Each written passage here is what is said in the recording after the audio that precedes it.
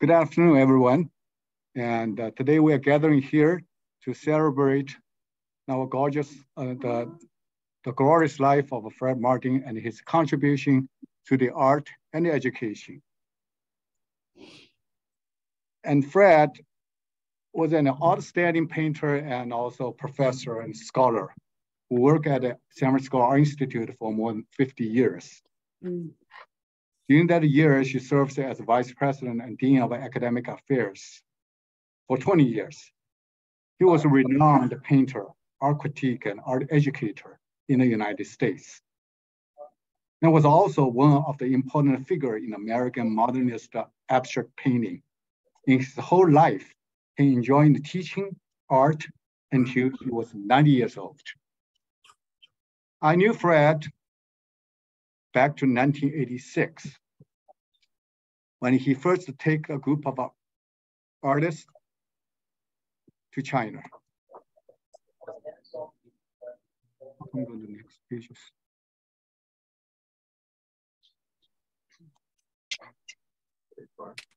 No, I should go to the next pages. It didn't work.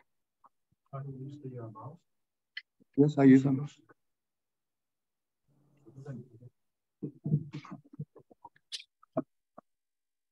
鼠标不工作，鼠标说好像没地方工作。那这个不行，为什么它下一个配置下不去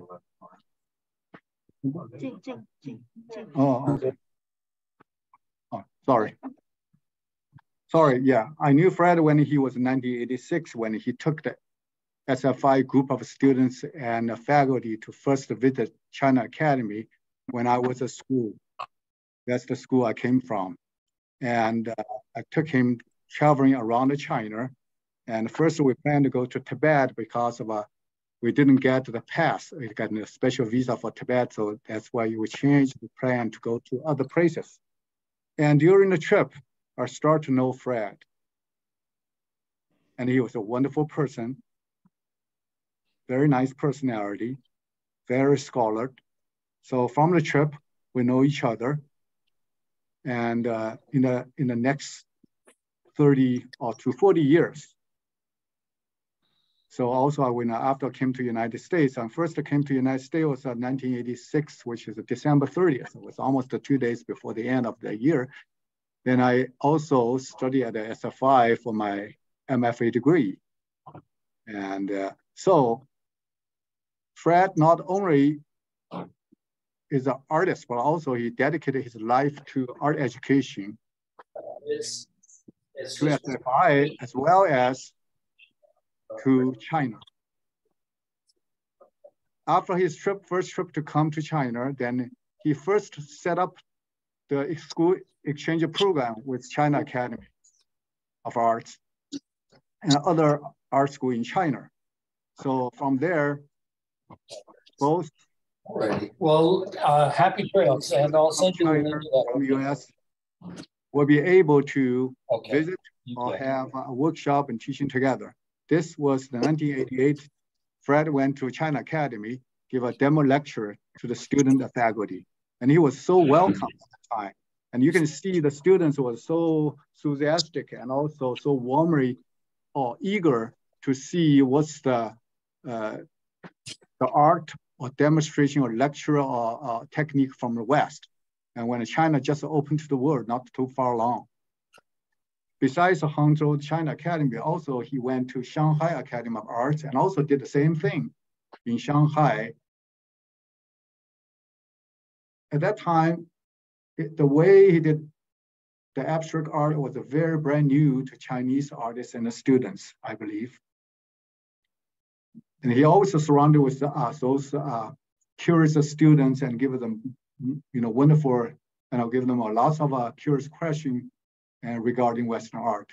And Fred was so patient and to explain and also even to instruct them what's happening and what his experience as well. Fred is a great artist. He received so many awards in America. From his resume, you can see he received lots of awards. He received the 193 Annual National Academy Prize in New York. Okay, plus all kind of words. So those one are just a very few of them. So I will not read it, but you can see it. And his life, full of the bright lights of the art contribution he made it. Fred his education when he was a student, and from 1949 to 1953 at Berkeley, UC Berkeley. At that time, he told me that one day his professor gave him a book of Lao Tzu, which is a Chinese philosopher's book. And from there, he started interested in Chinese Confucius and Lao Tzu's, and also he talked about his life influenced by the Chinese culture and also philosophy. But also he talked about his experience with his master teachers, Mark Roscoe, and as well as David Park and Clifford Steele. Here's a video. It shows about his experience when he was a student, and he took the summer class with Mark Roscoe. Let's see how. When I was a student,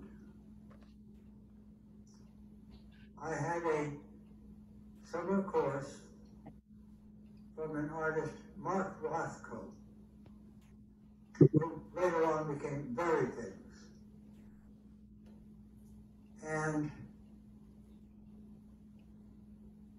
one day, I had brought a painting, and he liked it very much.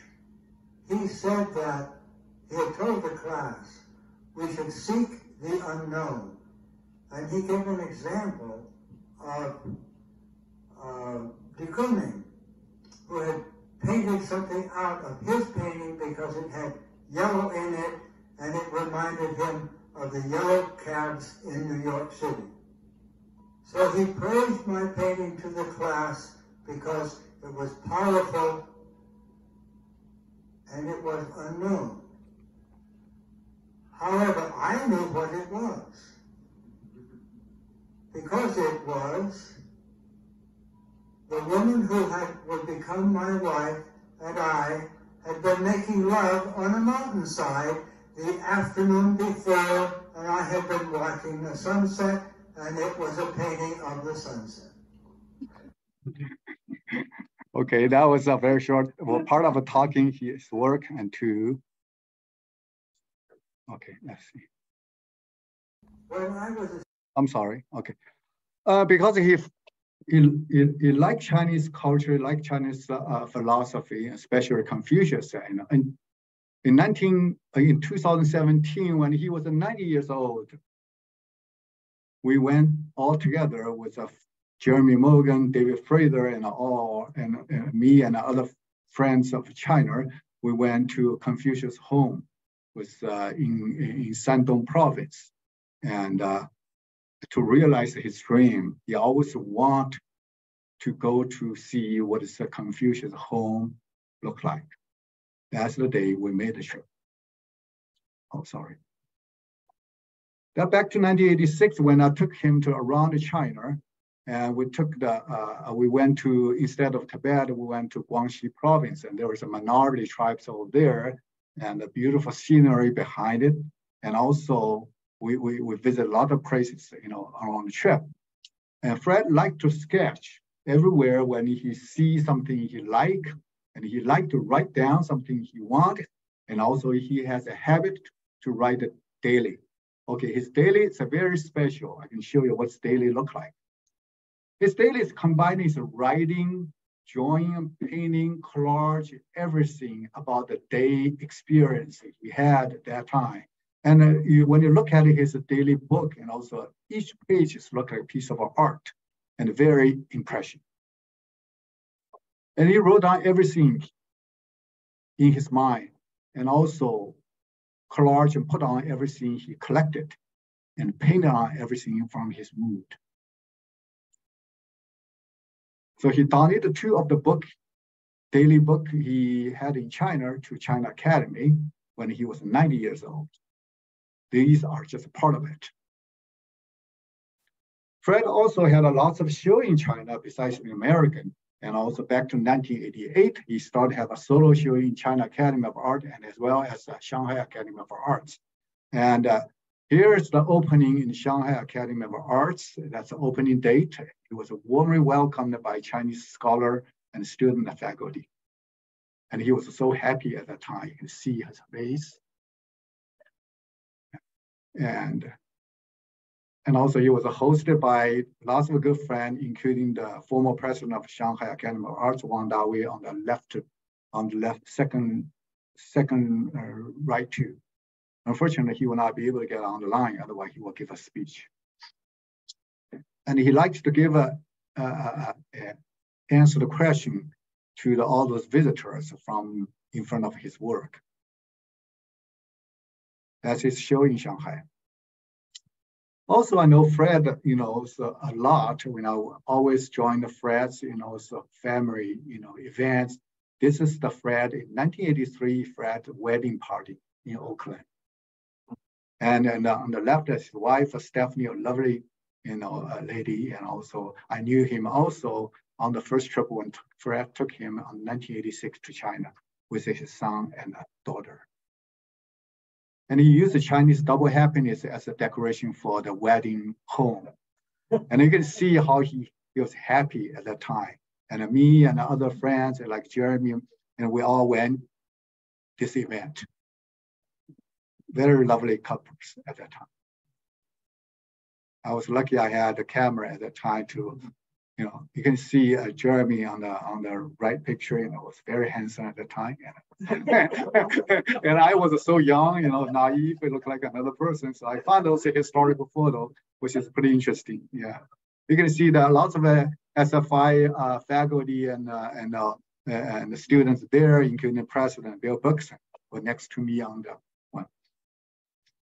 Fred has lots of friends in China, back to 1980s. So he went to China very often, almost every year, a couple of years, So every time he met our friends over there. This is back to 1988. Fred was in Shanghai. I put the two pictures here. You can see what's the difference in Shanghai nowadays to the years when Fred was there. So when Fred was there, you can see only the TV towers lonely behind him. Now, if you go to Shanghai, around the TV tower, 4 of the high sky buildings.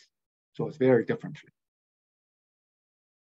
And we went to China many times. We had a show together, and this was in 2008 in the Olympic year. We went to China. I think the person take a photo for us is Fang Yunhua. He's here right now behind. And we went to Hangzhou also, and boating on the lake, a beautiful Western lake. And Jeremy and I, we all joined the lake at that time, and that was a favorite places for all of us to go.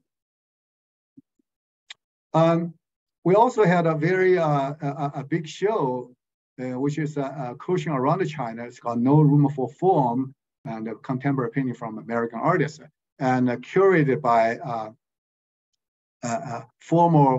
curated by the Dr. Roger Mandel, who was the deputy director of National Gallery, and also he was an art consultant for the previous president, Reagan Rui, and Bill Clinton as well.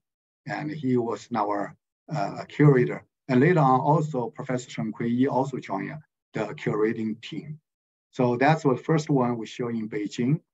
Then also we show the same place, No Room for Form, in many places in China. You can see this is in the Bay Area. Actually, we had the show, bring the show back here in 2015. 4 of us, David Fraser, and a professor at the Rhode Island School of Design, and Jeremy Morgan, professor at the SFI, me and our Fred. So 4 of us, so had this show in many places since then. Fred also was a very nicely donated painting to different art schools. So this is the one he donated to China Academy of Arts. And on the left, the president Xu Jiang, and take over the gifts. He also followed us with visiting the Central Academy of Fine Arts when Jeremy Morgan delivered a lecture, demo lecture, and give the painting to the school as well. Fred was there. Fred in front of his work. We had a big show in Shandong Art Museum. It's the same thing, the first No Room for Form in China. So supported by Chinese Cultural Ministry, as well as Shandong Province local government. So had a huge opening at that time. And Professor Wang Dawei, the president of Shanghai Academy, came for the opening. Fred wear the scarf, which is special for his work.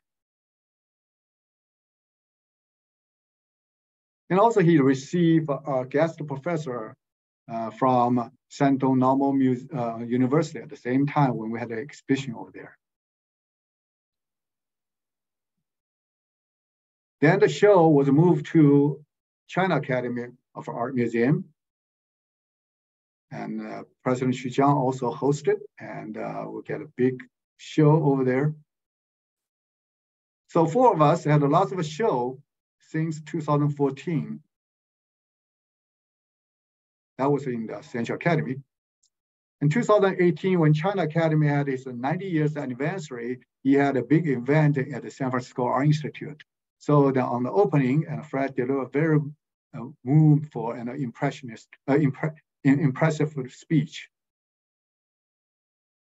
And at that time, he almost cannot stand so well, so we have to hold him.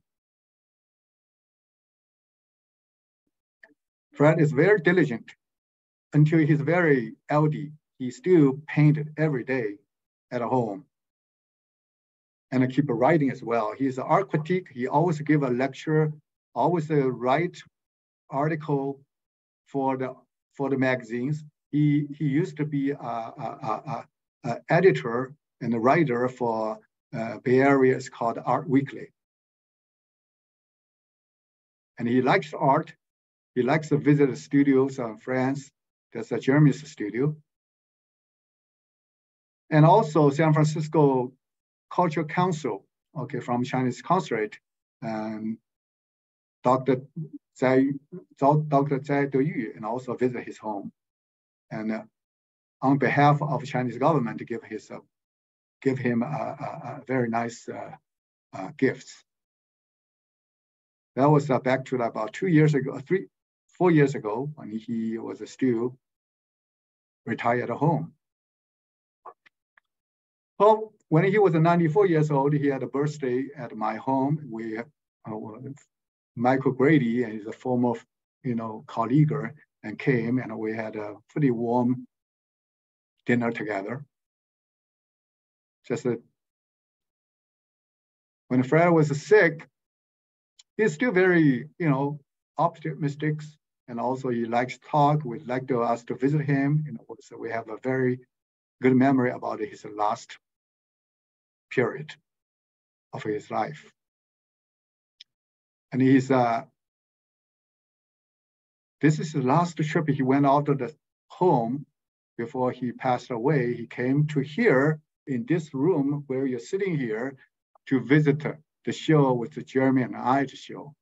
And he insisted on to come here. He called me, he said, I would like to come. And I said, no, you are tube feeding already. No, we don't want you to get a risk for that. And he insisted on, he asked his friend to drive him to here and to see the show. That's his last trip out of the door before he passed away. So you can see it was so nicely. That was the last trip I went to see him. A couple of weeks before he passed away. When I saw him, and he's still reading a Paul Cézanne's book. He loves art. He loves education for whole his life. We'll remember him. Thank you.